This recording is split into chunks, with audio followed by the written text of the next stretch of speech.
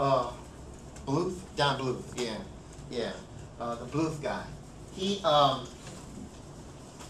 created this little mouse character. Fibo is what he called him. They took him to court, and they were saying that he didn't come up with the design until he started working in the studio. All during the trial, during the court proceedings, they kept saying, the Disney lawyers were saying, well, we know he didn't actually draw, he didn't use any of our material, we know that, but it's just funny that he would come up with the mouse character, you know, and he's working in a studio where the most famous character is Mouse. We seem to think that that's the reasoning behind how he conjured up this character, you know, but that's hard to prove.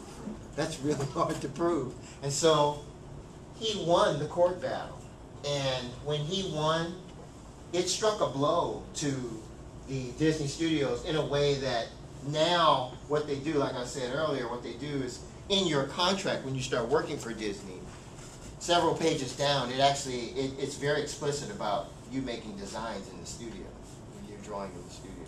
They're real explicit about that. In other words, if you want to take on a challenge, just go work for Disney and take their paper and start sketching out your little character, and then see if you can get the character out of the studio. You know, pretty sure you're going to be stopped. Pretty sure you're going to be stopped.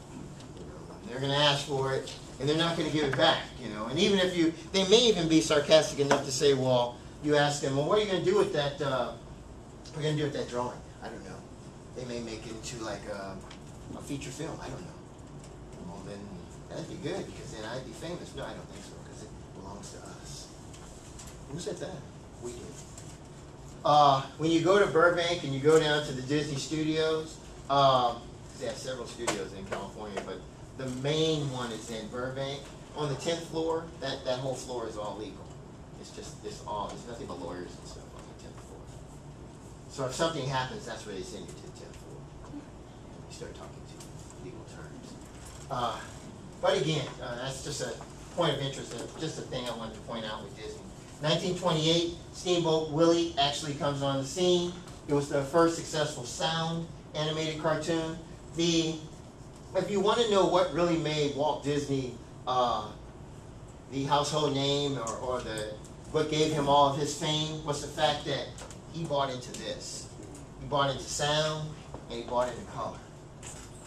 When he did that, he became more than just a filmmaker / animator. When he bought the 3-color system, he became the main guy on the block. He was the main guy, you know, because he bought the 3-color system and he sold it or he leased it out to studios.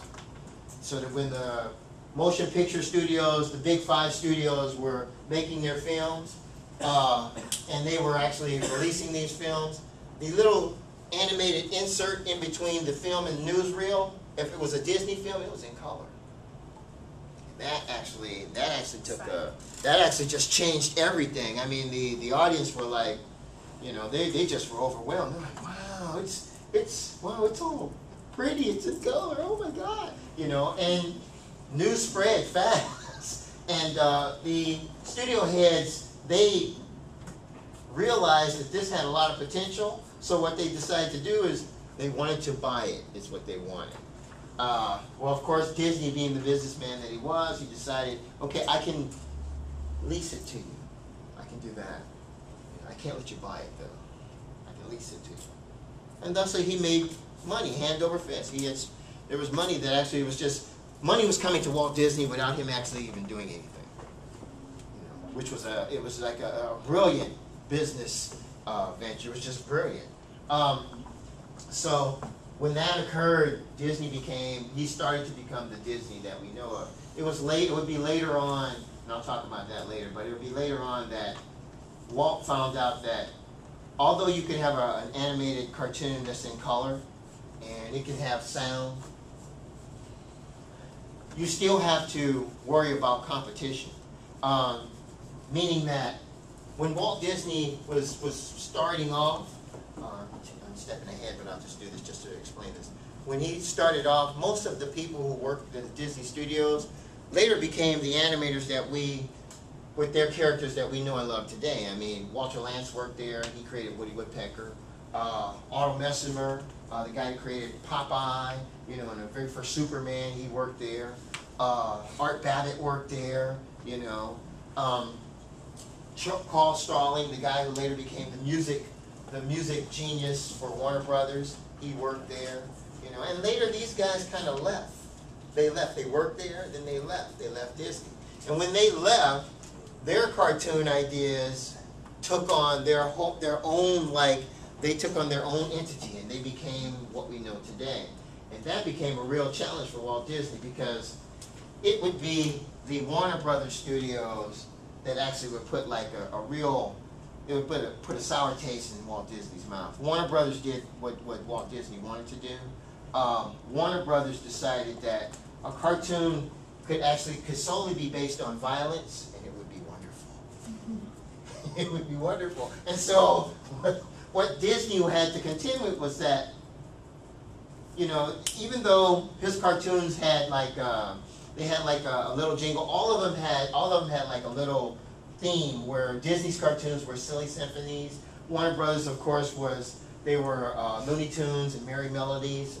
There was another one called Happy Harmonies. All of them had like a little musical jingle that went with them. But Warner Brothers decided that what they would do is they would add violence to theirs.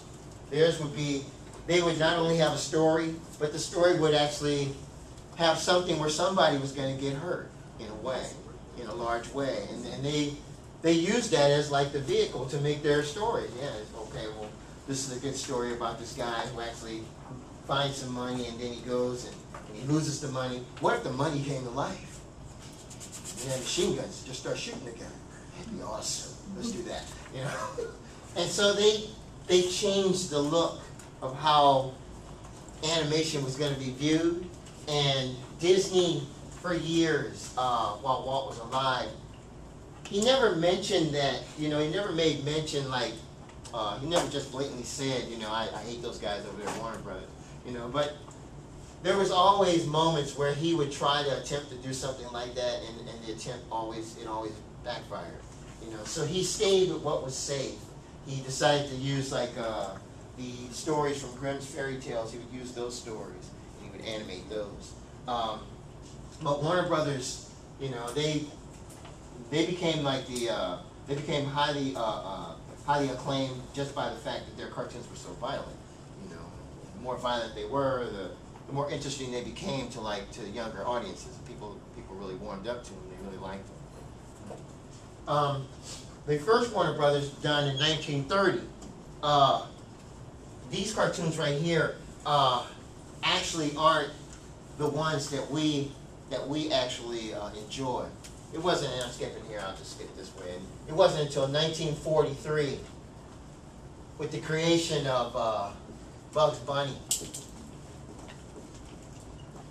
that Warner Brothers actually like became like they became like a force to be reckoned with.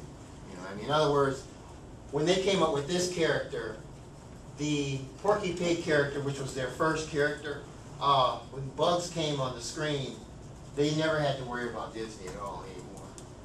They didn't have to worry about Disney. They were on a whole different thing then. They were onto something different, totally different. And they say that when they created that character design, they had launched something that other studios started to mimic. They said, okay, well, if they're doing violent cartoons, we're going to do violent cartoons too. And everybody's doing that. Let's just do that. Anyway, I just wanted to point that out. I have a PowerPoint to show you guys.